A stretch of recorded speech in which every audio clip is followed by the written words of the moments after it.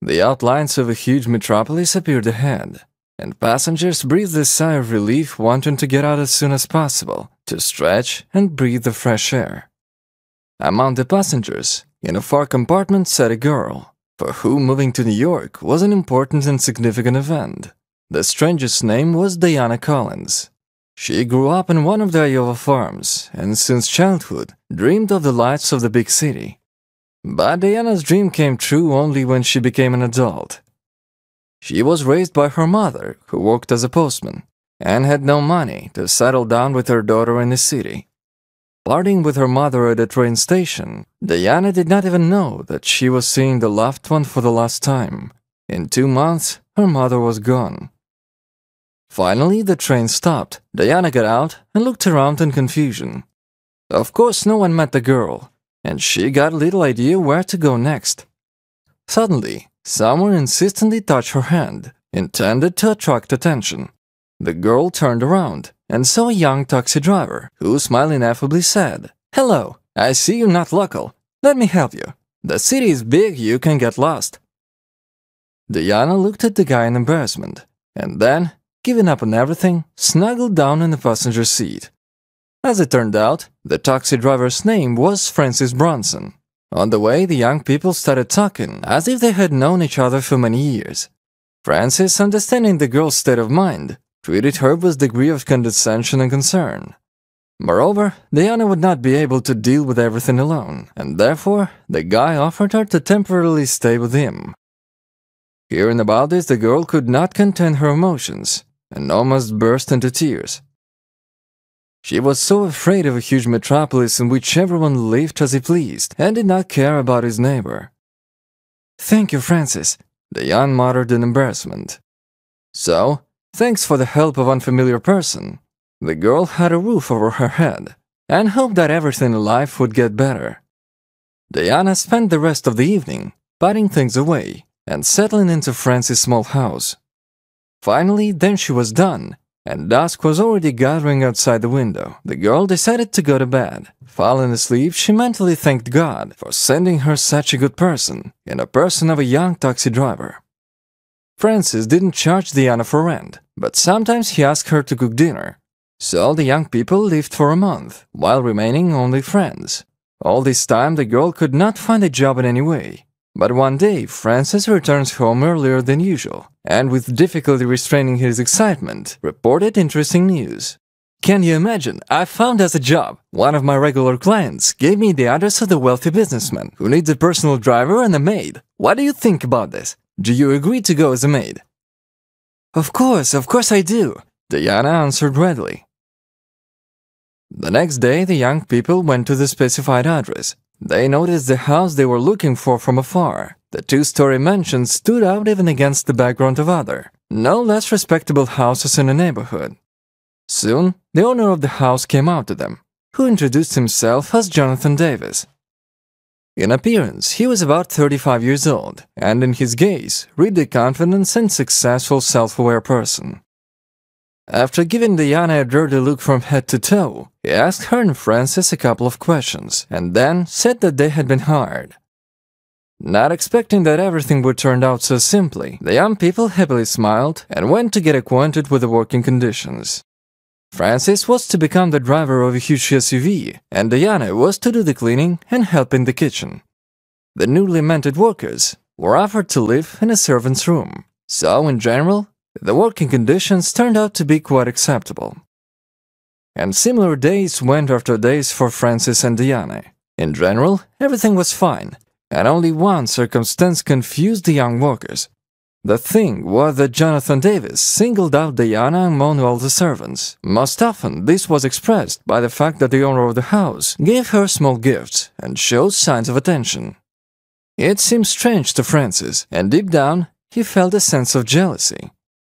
Of course, he understood that he and Diana were just friends, but his heart refused to understand it flatly.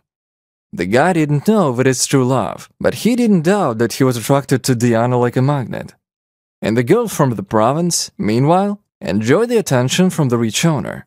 Francis refused to believe it, considering the speculation of the servants as a simple gossip. Meanwhile, the romance between the maid and the owner was speeding up. Soon, it became clear to everyone around that the wedding was just around the corner. Francis at first terribly worried about it, and even limited his communications with Diana, but soon events occurred that threw the upcoming wedding into the background. The fact was that the Francis father was in a hospital and could only count on his son's help. Now, the guy spent all his salary on the treatment of his father, to whom the doctors made a very disappointing diagnosis. Diana, after marrying Jonathan, changed a lot and stopped noticing Francis at all, considering him a servant for whom it was not worth wasting your precious time. Meanwhile, the condition of Francis' father was getting worse every day, and expensive medicines required more and more money, which the poor driver simply did not have. Desperately, he asked for a loan from Jonathan Davis. Unfortunately, Francis was immediately rejected. The owner motivated it by the fact that they spent too much on the wedding. Francis had nothing more to hope for, so the guy took out a bank loan at huge interest rates. Since the salary that Jonathan paid him was not enough to repay the loan, Francis had to quit and find another job. Unfortunately, while Francis was looking for money for treatment, his father's condition deteriorated markedly. Ironically, the man died on the day his son took out the loan. The guy was crying, clutching money in his hands, which could no longer help his closest and dearest person. The funeral and grief from a loss of a loved one overshadowed the life of Francis for many months, who believed that everyone had betrayed him. Time passed, making adjustments to human destinies and filling them with unpredictable events. Diana, having decided that she had already achieved everything in her life that one could only dream of, decided to give birth to a child. But no matter how much she tried, nothing came out. The doctors at the clinic immediately offered to conduct an examination. Diana postponed going to the hospital for a long time, but when she finally decided, the tests revealed a shocking diagnosis for her: infertility. It sounded like a sentence, and the unhappy girl, closing her eyes with her hands, began to cry quietly. Jonathan, having learned about his wife's diagnosis among the first, changed dramatically. The man began to allow himself what he could not even think about before. One evening when Jonathan brought two young beauties to the house, the girl decided to found out relationship once and for all. "What are you doing? I'm your wife, and you have obligations to me." "You only think I do. You should have read the marriage contract before signing it. You just as poor beggar as you were before the wedding," Jonathan replied with a sense of dignity. "Maybe you got rich and successful, but in bed you're a complete loser," Diana said through her teeth, which caused an outburst of wild anger from Jonathan. In the heat of the moment, the husband grabbed her by the hand and threw her out into the street, ordering the guard not to let the former mistress in close to the house. On the move, wiping away tears, Diana wandered to the bus stop. The bus driver showed her pity, but not taking money for the fare. Arriving in the center, Diana pawned the ring, given to her by her mother for coming of age, and rented a room in a cheap motel. The girl cried for days on end, living half-starved and without hope for any future. After all, she was left alone, and she even had nowhere to go. But at some point, she remembered Francis, and a belated feeling of remorse arose in her soul. After all, when Diana was doing well, she did nothing to help the poor driver, who was looking for her support. Unable to live with a feel of guilt, the girl wandered to Francis' house, intending to repent and ask him for forgiveness. Suddenly, when she was a few yards away from house she knew, Diana saw Francis coming down the steps with a young girl. "Married. Of course he's married," Diana thought, feeling her cheeks flushed with shame.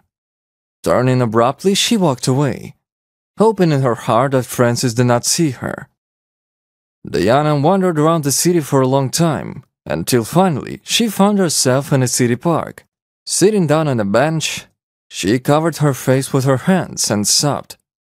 At the moment, unexpectedly, a call rang on her smartphone, lying in her jacket pocket. Despite the fact that the caller's number was not familiar to Diana, she still picked up the phone. "Hello. What were you doing near my house?" Francis asked casually. At first, Diana decided that she had imagined it all, but then, convinced that it was really Francis, she burst into loud tears, and through tears, told him everything. "I'll come right now," the guy said abruptly and hung up. 5 minutes later, he was already in a park and hugging Diana, whom, despite everything, he continued to love.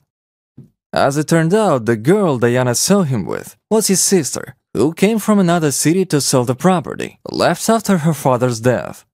The deal took place some half an hour ago, and now Francis had half an impressive amount of proceeds from the sale of the house in his hands. His sister received the other half, immediately taking a return ticket home. Diana and Francis were already returning home in an embrace. A romantic candlelit dinner was waiting for them at home, which became an excellent prelude for the development of their future family relationships. After the divorce from Jonathan, the young people played a modest wedding. After exchanging rings and sealing their union with a kiss, Francis and Diana vowed to be always there, for better or worse. Subsequently, taking a child from an orphanage, young people realized that they had made the right choice in life.